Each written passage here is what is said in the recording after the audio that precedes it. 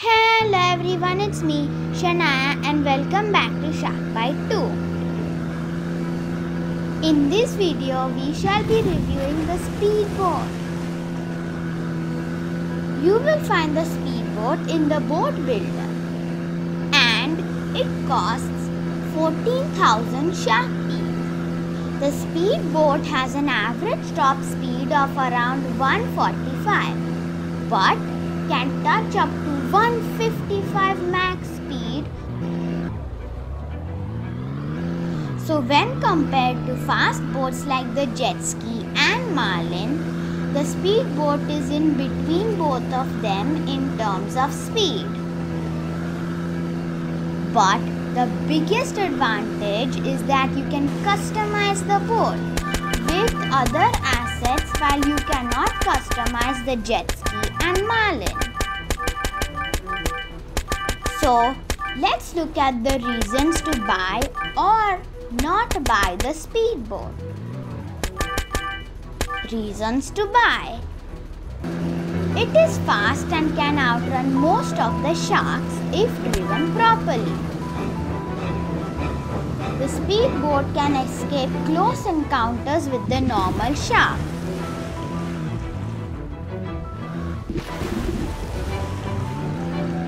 And even outrun the Hammerhead and Orca.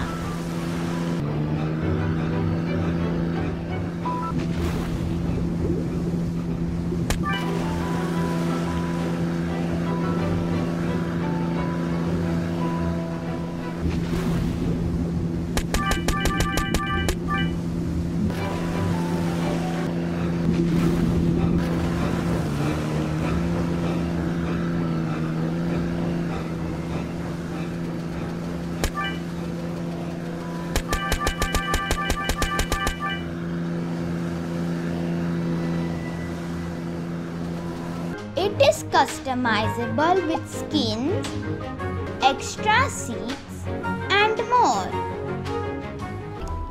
It can flip back easily if it gets overturned.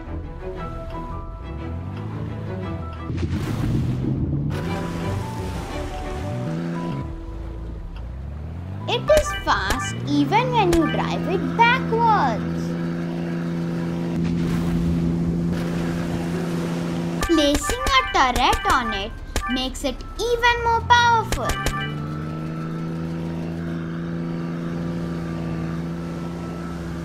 Reasons not to buy. You can have only one turret on the speedboat. That means you can either place the double barrel turret or single turret. The Shortfin Mako can most probably outrun the speedboat as it is the fastest shark in the game. But for some reason they are rare to find. So overall from our experience, the speedboat is worth buying. The boat is also easy to maneuver. So go for it if you are looking for a mid-sized customizable boat that can help you survive many rounds and give you the speed thrills.